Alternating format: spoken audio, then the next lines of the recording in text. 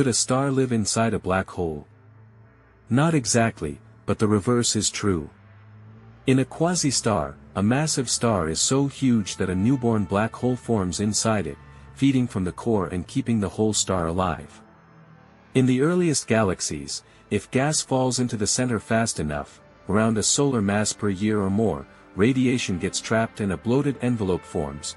The core collapses into a black hole that keeps the whole object glowing by accreting from within.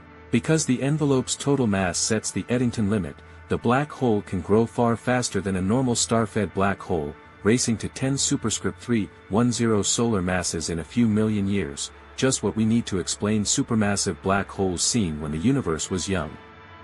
As the black hole fattens, the photosphere cools toward a Hayashi-like floor, 4000 K. Once it hits that limit, the envelope can no longer stay hydrostatic and is blown away, leaving behind a massive seed black hole that later lights up as a quasar.